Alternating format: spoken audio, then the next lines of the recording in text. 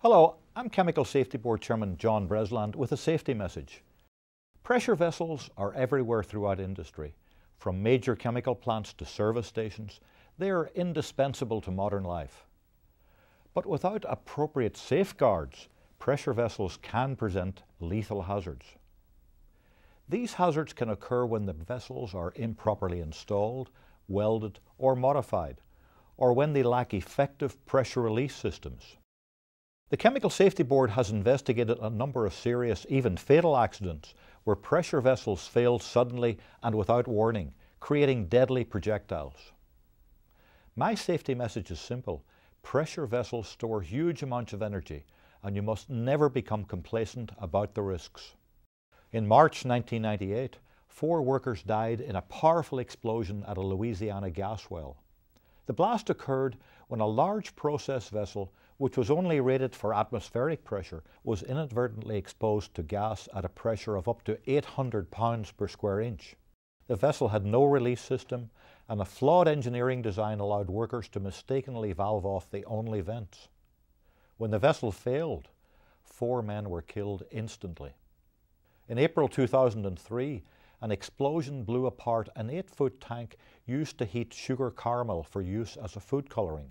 The vessel had not been inspected, certified or registered for use as a pressure vessel, and it lacked a pressure release system. When the vent line became blocked with caramel, the vessel overpressurized and exploded, killing an operator. It caused a large spill of aqueous ammonia and forced the community to evacuate. Finally, 4 years ago, in December 2004, much of Houston was rocked by the violent explosion of a 50,000-pound pressure vessel at a chemical plant. The CSB investigation found that the vessel had been improperly welded and modified by the company, dramatically reducing its strength. Heavy fragments of the vessel traveled nearly 1,000 feet, and nearby buildings suffered structural damage. Texas is one of just 11 states that do not require companies to follow the pressure vessel code. This code of the American Society of Mechanical Engineers dates back to 1915 and provides fundamental safeguards for pressure vessels, including design, fabrication, welding procedures, and pressure relief.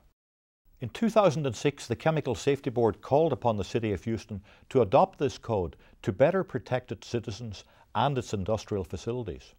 Unfortunately, Houston has yet to act on this safety recommendation. Just last summer, a stark reminder of the danger of pressure vessels occurred at another Houston chemical plant. At a facility that makes resin for tires, a veteran supervisor died tragically when a heat exchanger was accidentally overpressurized with ammonia. The explosion followed maintenance work when a valve leading from the exchanger to a pressure release system was left closed. These 4 accidents highlight the dangers from pressure vessels when their hazards are not properly controlled. I call on all states and local governments to adopt the pressure vessel code and related boiler standards. Lives will be saved as a result. I'm John Bresland, Chairman of the Chemical Safety Board. Thank you for watching this safety message.